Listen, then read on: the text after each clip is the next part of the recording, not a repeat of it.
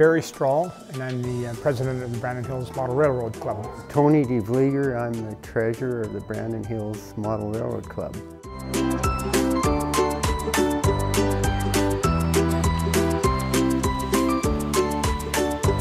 I was a young boy, my father had given me a Lionel train set for Christmas. And it was just a simple oval and steam engine and a couple of cars, but that got me hooked.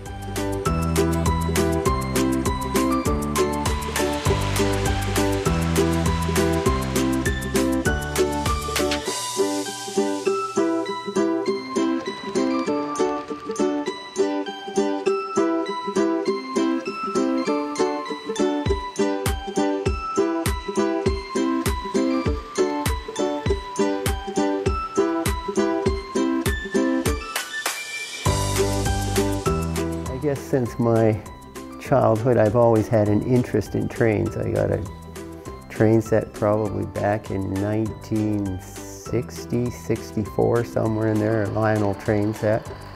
And I've always had an interest in trains, and that's how I got started in auto railroading.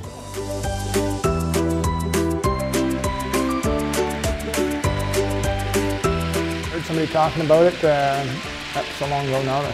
Trying to remember just how I first heard about the Brandon Hills Club, and I'd been a member in Winnipeg before that, and so it was probably through that I knew of a couple of people here in Brandon that were part of the club, and so I found out through them. I think at one time we walked around the winter fair, and they had the layout set up at the winter fair, and then they used to be in the old Doig's building on 10th Street. And I used to walk by there every now and then. And one Saturday I just went in and started talking to the guys, and went back a couple of more times, and I guess I joined the club around that time. That would be early 90s, I'm thinking.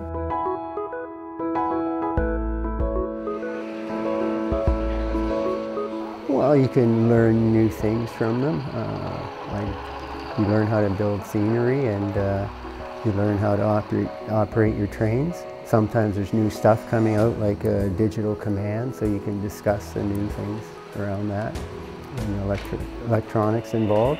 Quite a wide variety of people with different talents. Some are very good at scenery, some are very good at electronics or wiring, some are very good at track planning. There's all kinds of aspects to it, and everybody contributes what they can with their specialties. I think if you set up part of it and start running trains, then what happens is everybody just runs trains and nobody does any work, right? No, that's what I said.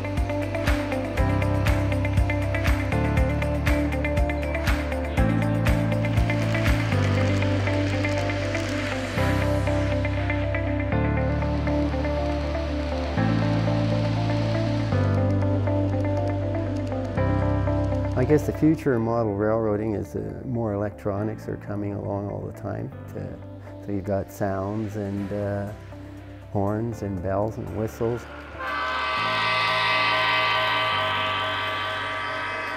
I think the big thing that model railroading is looking for in the future is if you could get a good little battery that you could put in a locomotive, and it would run your trains for about 2 or 3 hours, and then you'd have to recharge it. If you could do that, then you could get rid of all the wiring that's involved and all that kind of stuff. That would be the next big game saver. Get something running operational first and get it operating smoothly. And one of the best pieces of advice I could give you is just to find your local model railroad club. Go and talk to some guys, you know, and you can decide what scale it is you want to get into, and go from there.